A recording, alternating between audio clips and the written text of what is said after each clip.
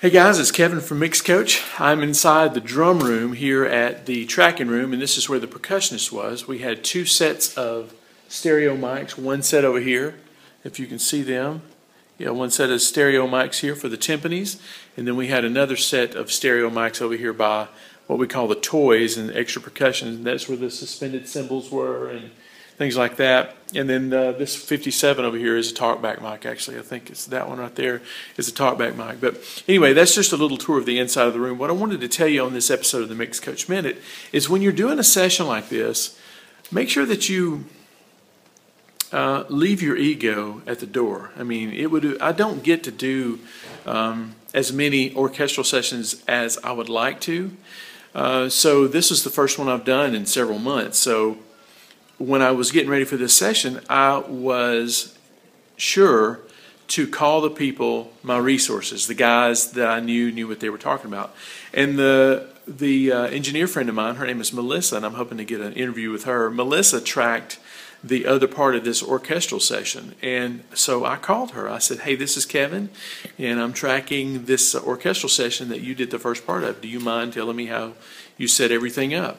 So I was, I left my ego at the door. It would have been, easy for an engineer to come in and say, I'm going to do this better than the other person does and try to show them off. But really, it's, your ego can work against you in situations like that. So another situation that I did was I called the studio and I asked for the assistant engineer that she recommended, and he actually canceled something for me.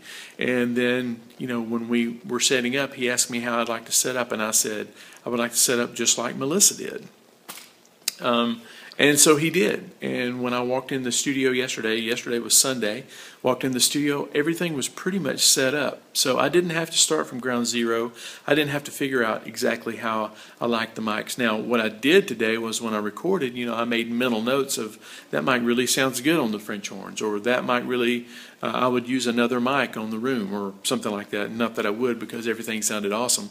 But anyway, I learned a lot because I left my ego at the door. Now, usually when people will assist you, they will see you as the person who calls all the shots. And, if you are better than anyone at everything else, then by all means call all the shots. But you probably won't learn as much that way if you do it that way. So the subject of this Mix Coach Minute today is like when you're trying to learn to be an excellent engineer, leave your ego at the door, because people will inform people who are not cocky about what they do. So I definitely came into this session with my hat in my hand, glad to be here. I want to be a servant. I want to make sure that everybody who is here is glad that I'm engineering, and I think they were. As a matter of fact, I had a few people to come up and say, I need to get your number.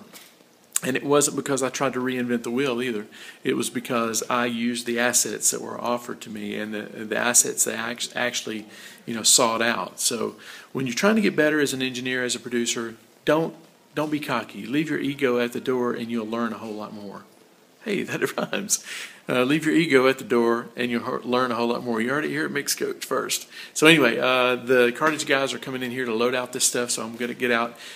Check out 5 Things Every Great Mixer Knows over on MixCoach, and I'll see you on the next episode of the MixCoach Minute. Thanks for watching. Bye.